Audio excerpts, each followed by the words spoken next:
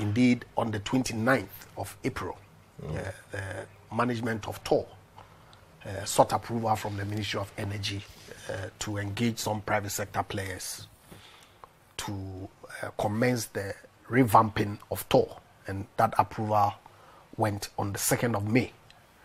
And so the Ministry of Energy has approved for TOR to engage a private sector player to partner in the revamping of TOR. And I said to him that as of yesterday, I did not have confirmation as to the timeline that that engagement is going to take. And so I would confirm, hopefully on Monday, to see what time frame that TOR was working with to ensure that the refinery comes back on steam. But as it is, I do not expect that it will go beyond year end.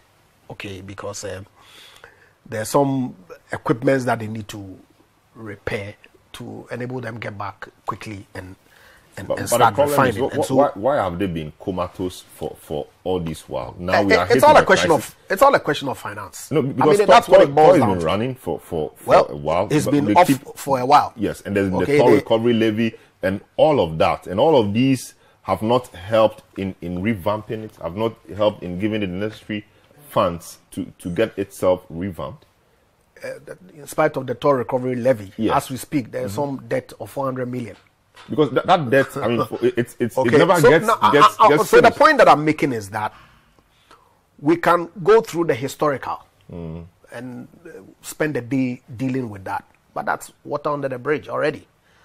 But the assurance that I can give with respect to how we bring back TOR on stream to produce and refine.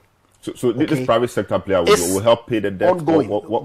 It's all part of the structuring. Okay, some refinancing has to be done.